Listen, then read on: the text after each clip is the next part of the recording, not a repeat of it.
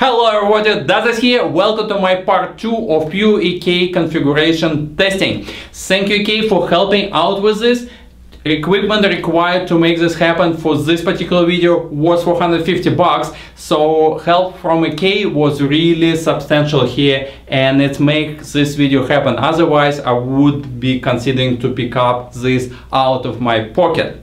So what we will look today is what better choice is a traditional triple 360 or 140mm wide 420. I asked this question constantly through my store and I had a little bit difficulty to answer this question. Usually I incline to say 360 is better, and simply because the selection of fans for 120mm radiators much better than 140. Traditionally we had only generic pretty weak fans in 140mm size, but recently things changed for the reason that EK introduced new family of fans called radar, and they shows very good results in radiator testings. Even in my own, you can look my tests and you can see they very on par with traditional favorites.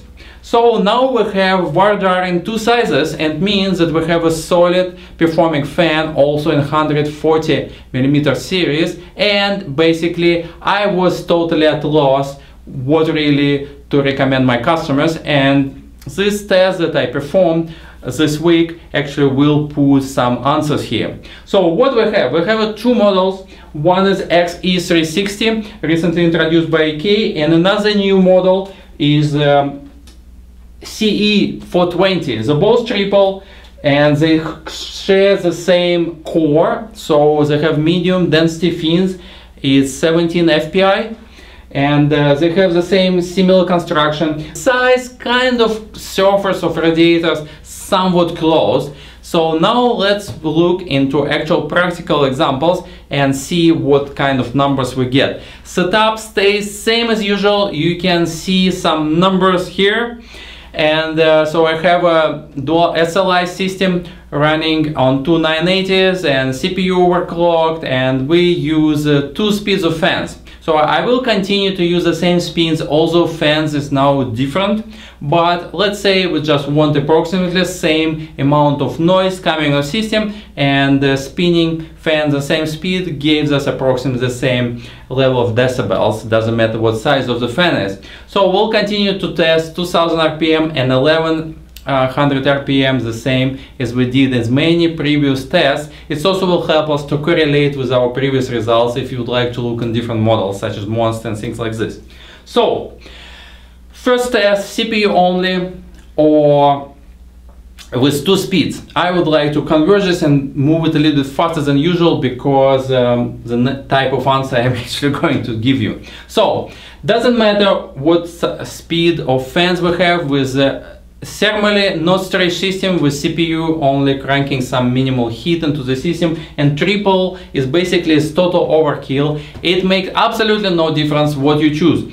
If you choose 360 or 420, you get identical result, which means that your selection between two radiators will be based strictly on capability of your computer case. If it's better to fit this model, take that, opposite, take that. So no other difference. The cost of both radiators also very comparable, so this is a pure fitting and looks type of situation. Now if we put system a little bit into the stress, so we have both GPU cranking heat at 100% utilization and CPU, and now we're going to a situation when triple is actually recommended setup for 3 hot components, then situation kind of little bit change, and to my surprise what I got for the slow speed fans, I got barely 1 degree advantage on a 420 model. Well, while I'm not running into I'm not running my test into temperature controlled room, 1 degree is I always wish a worse situation. But if we look into 2000 RPM situation when we have a fan spinning faster, obviously more air coming from the bigger fans, but at least they produce the same level of noise, which we already agreed that we'll use as a criteria here. So actually bigger radiator, a wider radiator gave us a little bit better performance. I got about 2 degrees difference.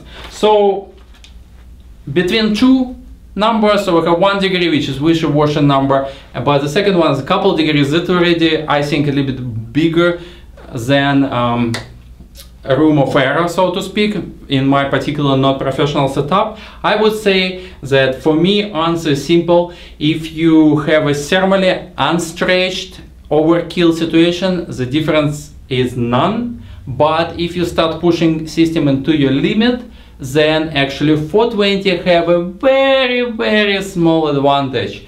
Not probably enough to make it break type of situation, but nevertheless it's a little bit better.